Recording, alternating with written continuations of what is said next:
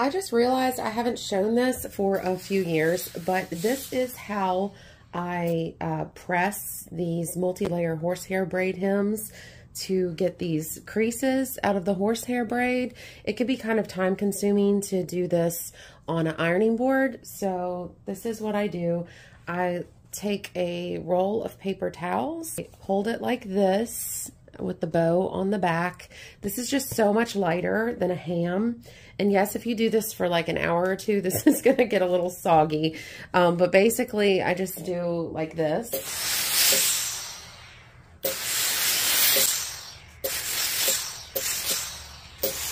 And I press that nice soft roundness back into the horsehair braid and get rid of all of these sharp creases. And it goes by really fast. I hope that helps.